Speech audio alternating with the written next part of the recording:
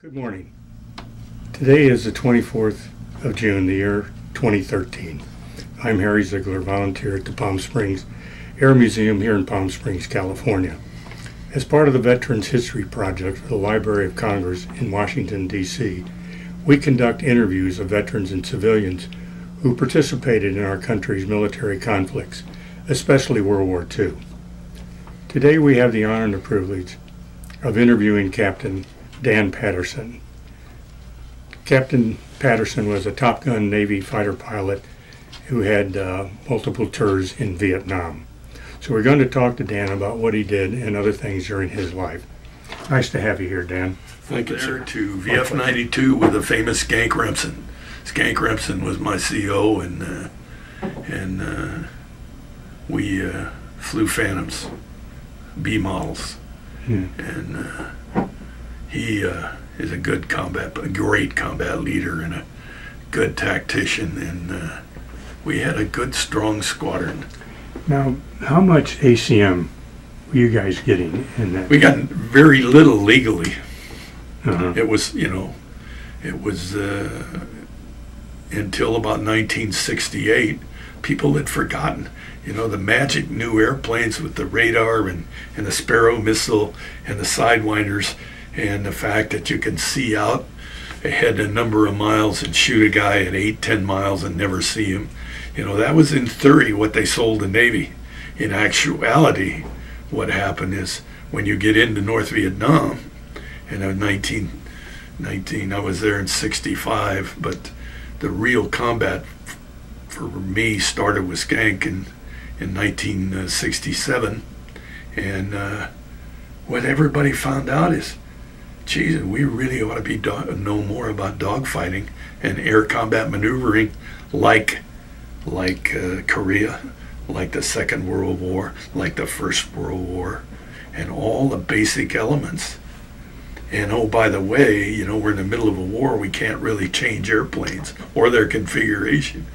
So there's only one thing you can do. You can learn to fly air combat maneuvering, dogfighting with what you got. And that's why Top Gun got started. Now, how did you end up starting Top Gun? I made a couple combat cruises out to Vietnam, and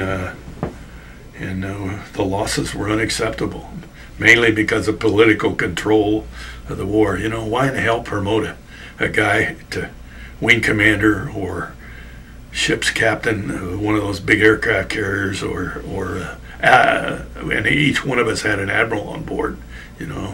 Why don't you let them win the war? Just tell them, go do it, and this short of nuclear weapons or whatever, go win for me and let them do it.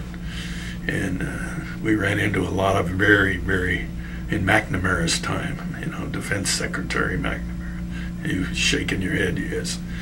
And so anyhow, we had been trained differently and so forth, and the airplane was a remarkable airplane, but it didn't have a gun. And we found that in every circumstance, going in over the beach, we'd send a strike group in. 30 of us go in together, led by the wing commander or somebody senior, and we get in there, and here come the Air Force out of Thailand, 30, 60 of them, 105s, Phantoms, and you'd end up with mixed Air Force, Navy in there over Hanoi or somewhere up there, and we didn't have the ability to discreetly tell who the friendlies were or who the enemy was. And all you got to do is throw 4 or 5 or 6 MiGs in the air in the same area. And you and I both know, probably one of the most serious things we ever thought about flying is you will never shoot down one of your own. And when you get total confusion going on up there, they shoot, I've seen as high as 30 SAMs at a strike group, and you throw evasion in that, and you just don't have any way of protecting the other friendlies. People on the radio? Oh yeah, people. And somebody gets hit, Yeah. Somebody's hit, I'm heading home. And there's so much getting on. And now today they call that the merge. You get in and you merge, and guess what? The first time you see the MiGs, you hope you see them a half a mile, canopy to canopy, and then you fight them. Yeah. And that was what was so great about the F-14 when we finally got them. F-14 with a gun, Gatling gun, M61 gun, a ferocious machine. And but the Phantom was pretty good too. We went from 2 to 1 kill ratio. We lost 17 guys in 11 days on Enterprise in 1967. We didn't have a gun. And after Top Gun got going and we got the people back out into the fleet squadrons and the new doctrine, which I'll tell you about, hell, from 1968 until the end of the war in 73, kill ratio went up to 24 to 1. 24 victories for every loss. And that's the way it should be. Historically, including all air wars, First World War, Second World War, Korea, we averaged 12 to 1. Never worse than 12 victories for every loss in air-to-air combat. And why we ever forgot that, Yeah. I'll never know. Well, when I went back to Hawaii from Vietnam, Yeah. that was one of my major concerns. Finally, Marine pilots from Top Gun started coming through the Sure. squadrons Yeah. and teaching. Yeah. And when I left Vietnam, I said, we just didn't have enough of it. Oh, yeah. This is in '68. Yeah. And I said, we spent too much time thinking about bombers Yeah. and intercepting bombers. Yeah. Well, you know, it's that's a leadership issue. Somebody ought to be, and I know they're out there somewhere thinking these things, but Do you get up to Fallon? oh, I go up. I spoke at a graduation up there a while back, and we stay in contact with everybody. That's a little sidebar. Are you here? Would you ever speak at some of the, like the DFC group? Oh, sure. I do a lot. I have done a lot of that all over the country. Great. And, Well, I set up speakers for them a oh, little do bit. you? Yeah, I'd be happy to do anything you want. Okay. And Well, let's keep on going. Yeah, with you a sure. minute. So, Phantom tour with Remsen, and you know, the moratorium on airplanes going over North Vietnam, and pretty soon Lyndon Johnson shut it down, and then he turns it back on, and McNamara gives you explicit guidance in the rules of engagement. You understand that, and you and I do, and many of the people watching this will. Again, you can have rules of engagement, but make them simple and make sure none of them impede winning. Political correctness and things like that have no place in rules of engagement. And nobody should ever write rules of engagement for a military operation unless they've been involved themselves physically in the war. And those are things that I learned. And were embodied in some later work I did. So I spent a couple of months with 7th Air Force and strike plans in Saigon during Tet. And we would go to Thailand and meet with the government people who would tell us what targets we could go after in Hanoi and Haiphong. They would pick the targets for us. And we'd just shake your head. You probably have a lot of footage of this in your library here at the museum, but I have gone over Haiphong on the way to another target and watched the shipping sitting out there waiting for a berth to unload the surface-to-air missiles that were going to be fired at us for the next week, 10 days.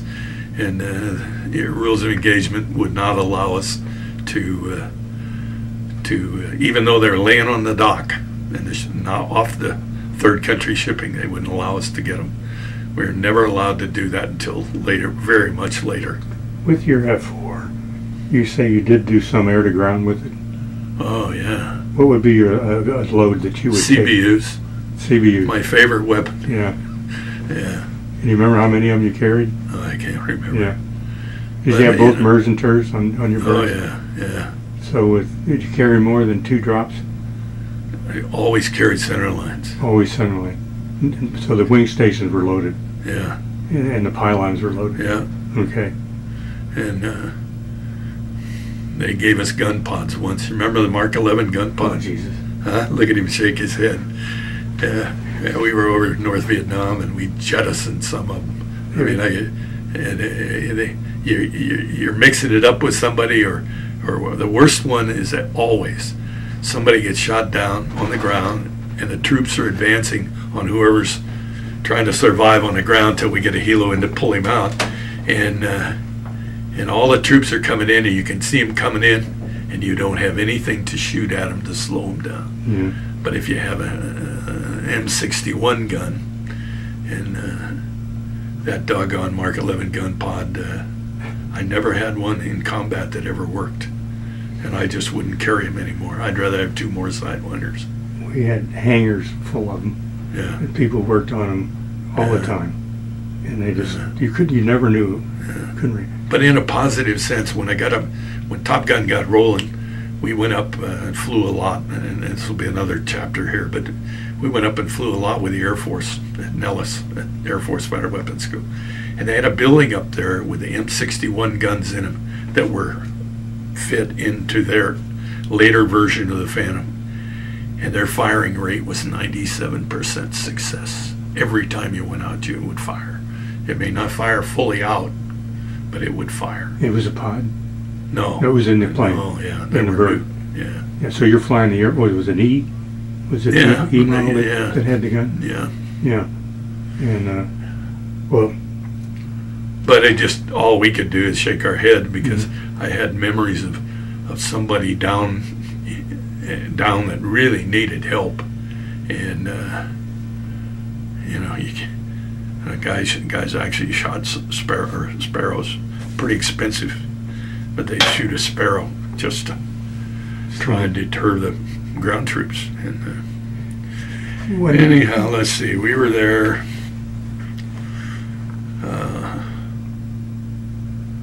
The 11 guys in 17 days wasn't all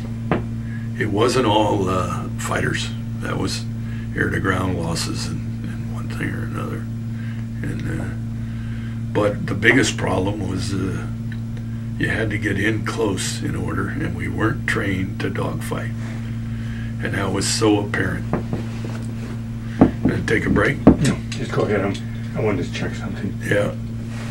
Go ahead. I'm gonna grab a little water here. I want to make sure things are matching up.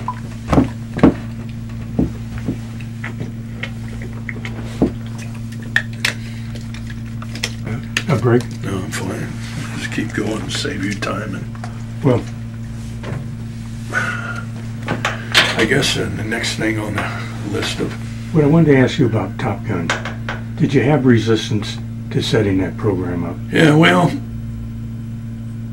the actual answer was it was a handful of people.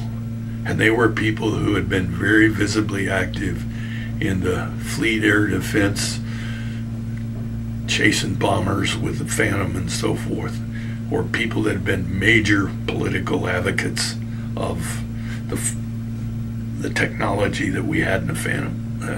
And it wasn't all bad, don't get me wrong. But Frank-All, the war wasn't going that good in 1967, 68. Mm-hmm. And, I mentioned before, 2-to-1 kill ratio. And these are, I'm sure there were some Russian pilots flying against us, but still 2-to-1 is just unacceptable. And we were embarrassed by it. And Frank-All, the famous Frank-All from skipper USS Coral Sea, wrote the All report and published it. And it was a dissertation, multi-chapter dissertation on all the things that he saw that needed improving out there in the fleet air arm that was fighting that war out there, carrier aviation essentially. And one of them was changing the tactics with the airplanes. And he sent it back, and it went to CNO, and it went down to the DCNO for air, and they endorsed it favorably. And somehow I was back in F-121 after that 67 cruise, and I was head of tactics, and I had some good dogfighting experience with my guys, even from that first squadron, because you're flying with guys who are masters of gunnery and dogfighting. Yeah. And then you run into a squadron where it's not tolerated, subject to court-martial. You've been there. Yeah. But I had and when you get out alone, particularly when you had an abundance of flying, all I could handle, you go out and a couple guys that get it on, And one of the most memorable days, you remember when the F-8 came back into the fleet, the Crusader? It's about the day before Christmas, and I can't remember the year, but it probably was 60 or 61. And I'm in a Skyray, and I take off, and I'm just going out for a couple hours, checking out some maintenance issues on the airplane, and by myself. And it's one of those beautiful California days when the contrails are everywhere. And I head up the coast, just gorgeous clear day. And I look up over Edwards Air Force Base and up north of LA, and here they are, the contrails. Yeah. And they are getting it on. And so I just pointed my nose up there, and I thought, I'm going to go up and see who this is. So I went up there, and there's an F-8 fight flying against it turned out to be an air guard out of Van Nuys, F-86. And he is eating the F-8's lunch. F-8's out of Miramar. But he is just getting thrashed. And this 86 pilot, pretty soon the F-8 splits it off and leaves. So I pulled up alongside this F-86 guy, and the old Skyray would turn with anything, I thought. So we start. And it probably took him 2 turns to saddle me in the 6 o'clock. And I did everything I knew how to do with that airplane. And he literally beat my brains out. He ran me out of gas too. And we did everything you remember. Rolling scissors and when I got on the ground, we had some pretty distinctive pay jobs on our airplane. He knew who we were and I knew who he was. So he called me for a debrief. And he said, you know, son, you're not bad, but you got a lot to learn. And I never forgot that. And he turns out to be a gray-haired Air Force major, still in the Guard, and I can't remember how many 100 combat missions he had in F-86s, and it taught me one lesson, that it isn't always the machine and the technology, it's the human. Yeah. And this guy was just better than I was, and he was certainly better than that F-8 pilot. So we talked about it, and I said, don't send any messages, don't do anything. And he said, I won't worry. He said, I know the situation, because that's totally illegal. Yeah. But I never forgot that. So we go back to starting Top Gun, and I remembered that day. And all report came out. It was endorsed favorably. Came up through Admiral Bush Bringle, who was ComNav Air Pac, Commander Naval Air Forces Pacific Fleet. He endorsed it. It came to Fighter Town at Miramar, and the commander of the fighter wing there, he endorsed it, and I was over leading the tactics group, doing ACM or dogfighting every day. We can fly at least twice, and nothing but. So I got called in, myself and a guy named Sam Leeds, and Sam had been slated for the 1st F-14 Squadron. This is 1968. So they let me read the all report, Sam and Sam wanted a squadron, so he said, why don't you take it? And I thought, oh God, I can't think of anything more volatile to do than in the middle of a war try and generate a graduate weapons school with the existing equipment you have. You know, you got to use the same airplanes, and you got to get it out to the fleet in a hurry. So we listened, and I read it, and I said, I'll try, but you know, I got to have my pick of pilots, and I'm gonna need some flak vests. In other words, and Admiral Bringle, and I think it was Tex Canancer, another famous guy in Miramar. They gave me the thing, and they gave us a deadline of 60 days to put it together. 60 days. Develop a whole bunch of new tactics with Phantoms. At Miramar? At Miramar. And we didn't have offices. So I looked at them. I chose 8 guys and an intel officer. Needed an intel officer. Had to get our hands on all the things that we had been locked out of by Washington. All the MiG engagements. Why did we have a kill ratio so poor out there? All suggested a lot of things in there which we adopted. But we also went back, the intel officer and one of the original 8 guys, pilots and backseaters with me. I got most of them right out of the RAG that were flying tactics with me. You know, naval aviation in the fighter community is pretty small. It's like a Marine Corps. 101? Huh? 121. 121. VF 121. So, yeah. And so, you know, he said, Admiral said, I'll give you whatever you need, but just do it. And you know, it doesn't take a wise man to realize you can't fail. When you're in that job, you have got to do it, and you've got to do it well. And but when it's like running a business. When you have the assets and you get the support you need, you ought to be able to make it go, and we did. I broke up, and I'd done some flying with the Israelis before that, and I learned from the Israelis to segment the various areas that needed to be improved, and just a nice way of planning this thing. And, now the Israelis, was that locally or over in Israel? Over here. Over here. Yeah.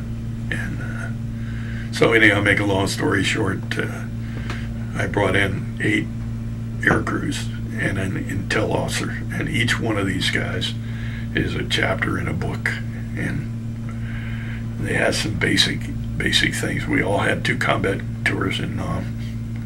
We all had done well, probably as fine pilots as I've ever flown with anywhere in the world. And after we got rolling together, they were probably, with the exception of a couple Israelis I know, were probably the best in the world. These guys were really good, and they went, you know, they were serious about it.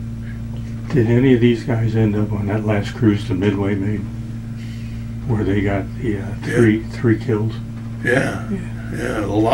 Several of the students got one of the students got one of those kills, and Muggs McEwen, who's on your airplane out here at the museum, he's in San Diego, and he got 2 off of Midway, VF 161. Yeah, 161. And Muggs McEwen and the great Deacon Cannell was a squadron commander in that group, and a young guy, his last name starts with V. He was in the last class at Top Gun, and he shot down the last MiG of the war, and they were on Midway with you guys. They have reproduced that on the military channel, those fights. Yeah. Those guys were wonderful combat pilots. Oh. I mean, some of the things they pulled off were unbelievable. Well, we went at it. Once we got rolling, you know, you start out by analyzing the alt report. And the guys all came voluntarily once I asked them. They all came voluntarily. Steve Smith, who had 2 combat cruises, and just a great backseater. And he's the kind of guy, as his leader, you could give him a list of things every morning, and by dark he'd have every one of them done. And we, you know, the RAG, the training RAG, the basic F-4 RAG there at Miramar was going full boat during the war. They didn't have any room, and they voluntarily gave us some airplanes to fly every day. That's how we got started. But Steve Smith, I was telling you about him, there's nothing you ask a guy he wouldn't do. He's just that good a human and smart, man. I called him in, and the day we had our first meeting, and I said, I want you to find a building. I said, I know where there's some Quonset huts. You probably have seen this old original building. And I said, I want you to go get it. I want, by Monday morning, I want it back here. And if you can get it by Friday, that's even better. We'll clean it up and paint it over the weekend. So Friday afternoon, coming up the street is this maybe 60, 80 foot long building, Quonset hut, suspended under a big Navy crane. And they hoisted it right up by the main hangar, the Phantom training hangar there, and they set it down right where I wanted it. And I said, what did it cost, Steve? And he said, you don't want to know. But he said they like adult beverages. And he probably traded a case of scotch for that building. Yeah. And by Monday morning it was painted, and no paperwork signed, nothing. And Monday morning we started working there. So it was, it was a shoestring operation. Now, you had to take pilots out of the squadrons to get them into Top Gun. Yeah. How was that picked? Oh, well, the criteria was in order to take the new tactics and all the things we thought were really the graduate school subject matter, with confidence, and take it back out to fleet, was to get the fleet squadrons to send in their best JOs. Criteria I laid out was they got to be USN, not training reserves or going airlines. So we're talking lieutenants and below? Lieutenants and below, captains and below in the Corps, and we had a couple great Marines, boy. Which one? And you remember? The students. Do you remember their names by chance? Dave Vest from El Toro, and I flew with the famous Bear Lassiter. Would Bear get 2 MiGs? Yeah. And he ultimately got 2 MiGs, and God, you could write a book about that man. Okay, well, we were talking about Top Gun in the beginning with the all report and so forth, and the original 8 air crew, and I had the famous John Nash was one of the 8. Johnny came out of an exchange tour flying F-111s with the Air Force. Oh, okay. And he's really was a specialist in air-to-ground employment of the Phantom. Besides that, he's just absolutely fearless in the air. And he had been on Midway, I think, at one time, was a squadron commander on Midway. And but John was young. We were all lieutenants. I was a senior guy as a lieutenant commander. I just made it in 1968 when we started. Oh boy! So and I had Mel Holmes, who had been in and out of the service, had been to Nam twice, and probably one of the best dogfighting people. And he kind of took the segment of training for taking the Phantom as it was and expanding the envelope, the flight envelope, that is. As you remember, the Phantom has an enormous amount of PSABS, or specific power. So we had a lot of thrust to weight ratio. She was a beauty, but the wing wasn't a dogfighting wing. So, and given that it had so much power, it would accelerate in the horizontal very rapidly. And that's got a downside to it, because when you accelerate and get speed up for maneuverability, you've gone away from this little MiG sitting over here. So you lose sight of this, and anybody who loses sight consistently is going to die, or at least lose a battle. Yeah. So we kind of, Mel just did a phenomenal job. And we started flying the airplane in the vertical. You could go up over the top, lay on the top, keep track of the fight, and we took the tactics from the Second World War, the Battle of Coral Sea, of 2v1 tactics, right out of the old history books. Not much new. And so we'd fly 2 airplanes, 1.5 miles abeam of each other, being able to clear each other's 6. And you could cross turn, and if this guy gets one on his tail, you just can turn back and engage. This guy goes up, and when this guy makes his pull off, if he can't get his shot, then the guy that's up here comes down. So you're really flying in an egg, and we learned very rapidly through some later flying when we got to school just barely running. We got our hands on we got the ability to fly the MiGs ourselves. So we validated all the tactics that Mel and the gang of guys put together. You validate them, and we flew the MiGs, and we made sure everything worked. Then you got to train it. You got to train the youngsters who are students to do the same thing. One of the biggest mistakes prior to Top Gun was there was no real maneuvering envelope for Sparrow. In other words, your long-range Sparrow guided missile shoot it over the horizon and hit a guy as he's coming at you.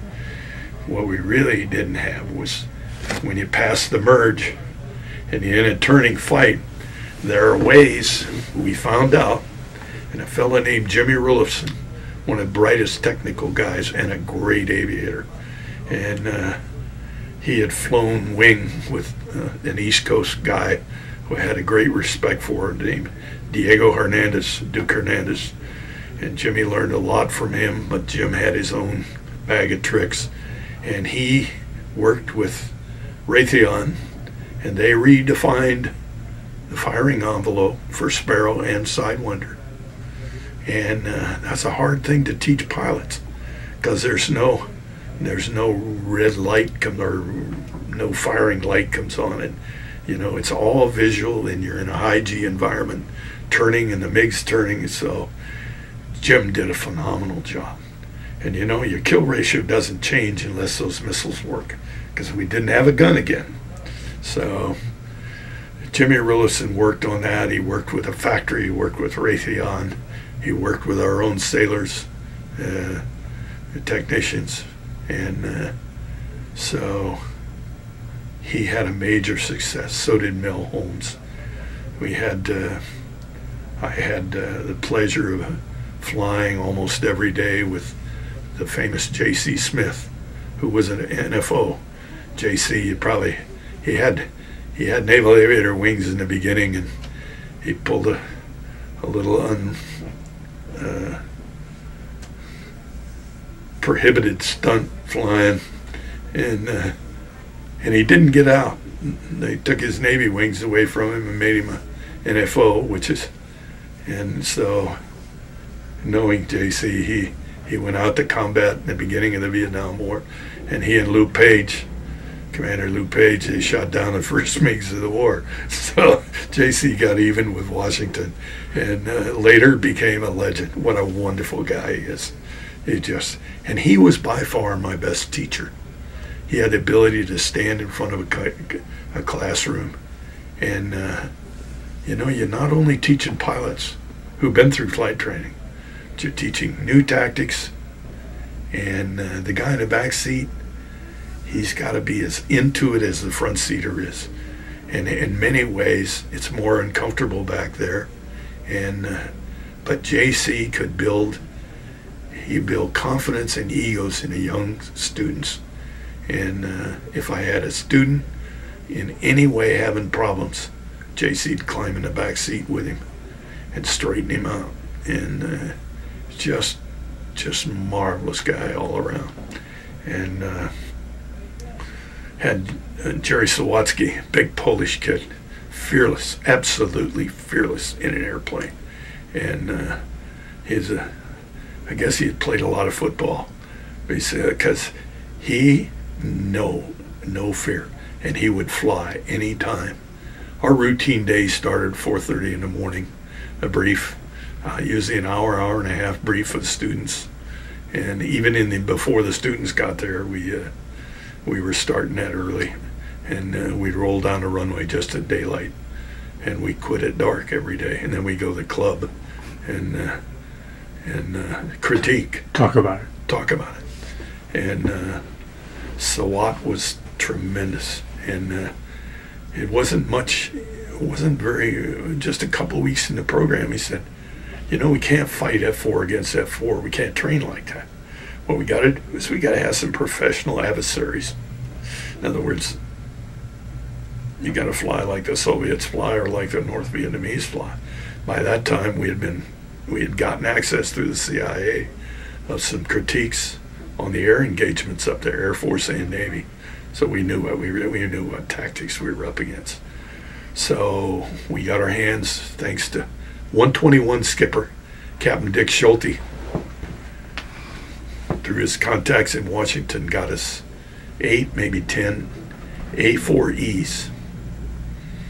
They were scheduled to be sold to some foreign country and they didn't want them. So we got them, we brought them out, we bolted the slats through, we took everything weight-wise off of them that we could, bolted the leading edge slats, closed, and we used those as MiG simulators. And it doesn't take long to learn how the Russians fly, and so they would fly the opposition against my students. And we used those initially to validate our new tactics. And did they have much trouble finding them? What? Oh, of course. Yeah, that's small. They don't smoke. They don't smoke. And the Phantom, you and I know that the MiGs could see us coming 8-10 miles away by the smoke trail. Yeah. Which was unburned raw gasoline that big, expansive engine really didn't totally burn. Yeah.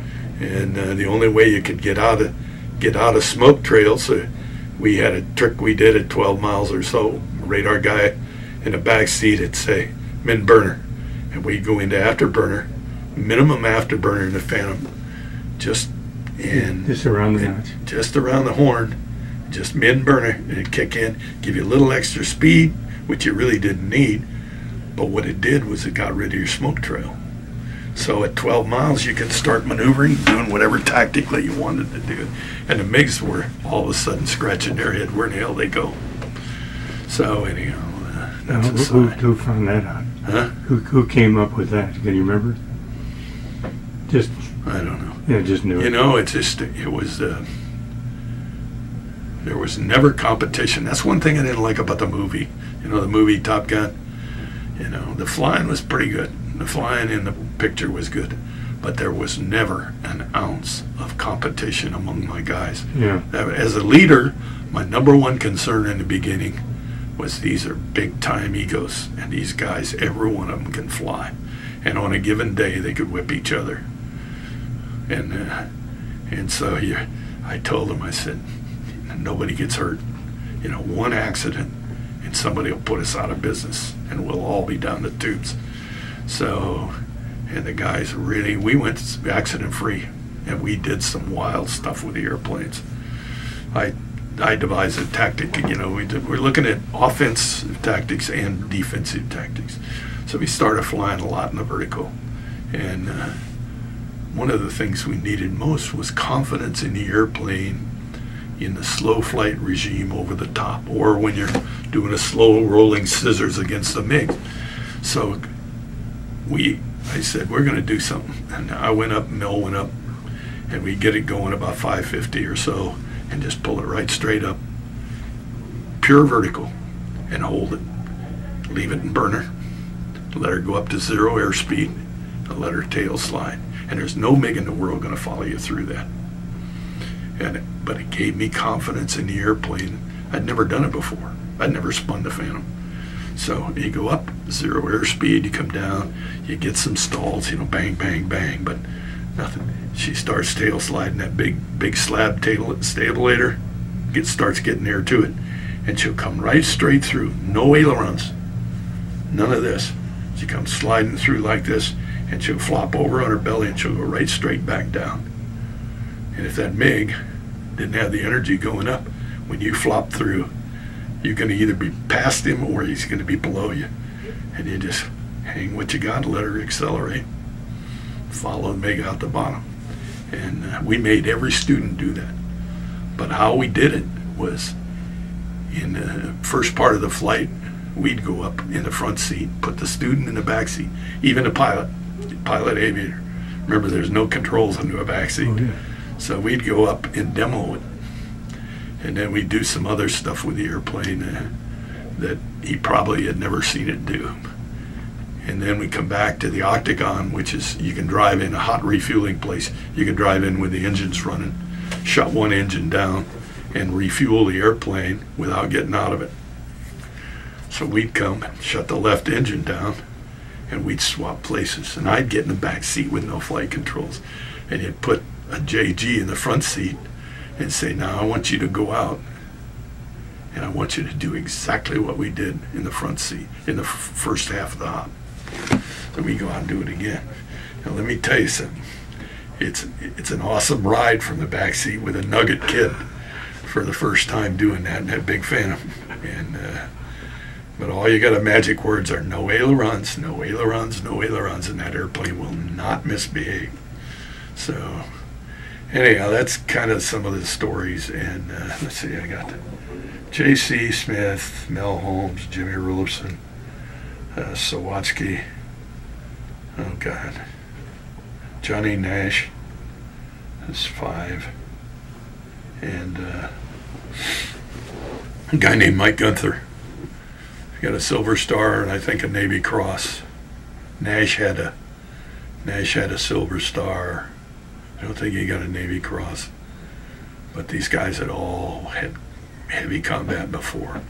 Mike Gunther wasn't part of the original group, but he was always there willing to fly. He'd come in at 4:30 just to hear the briefs on his own time.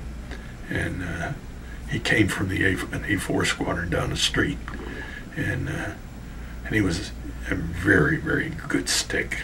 And again, every one of them pretty courageous guys. So he just blended in with them, and we used him.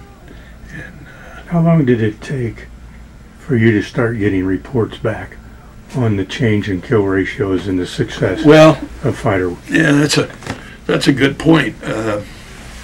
60 days from the beginning, our students came. They were handpicked from 4 fleet squadrons.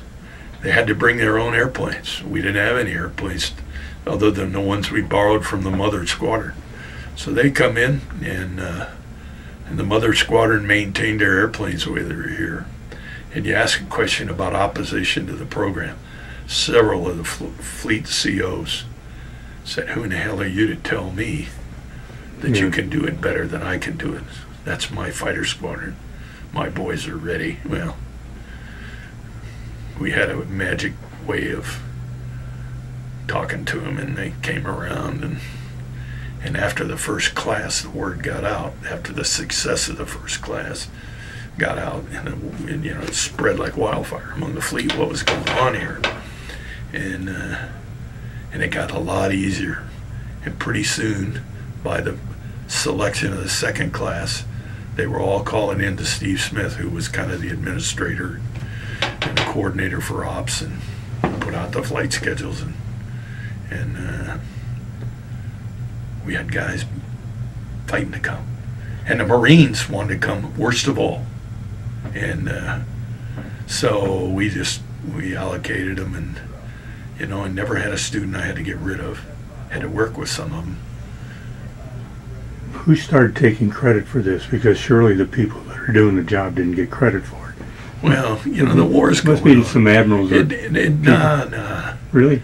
No, you know what? It took time because of the moratorium, LBJ, and it shut down the air war over there. We're pumping, and actually it was good because it gave us time. Every 5 weeks we had a class. 1, 2, 3, 4, 5. Okay, so we were able to get a nucleus of students graduated, and we sent them back to their fleet squadrons with a stack of books, the new manuals that we'd written. That's something nobody realized. We actually intellectually developed the material, but we wrote the manuals. I mean, fighter pilots aren't known for writing, but these guys wrote in their specialty areas. They wrote. So each section was a chapter? And then we put it all together. In one book? And not just an academic. We had classes in the morning, and we'd fly in the afternoon till dark with students. And consequently, there was a flight syllabus, and there was an academic syllabus. There's a classified supplement for the weapon systems, how you employ the missiles. And it was really neat because I never had to ask. Naval officers and Marine officers know how to keep their seniors informed. And but I never had to ask permission. you know, you're kind of hanging it out anyhow. So the only thing that can happen if you screw it up is you're gonna get canned.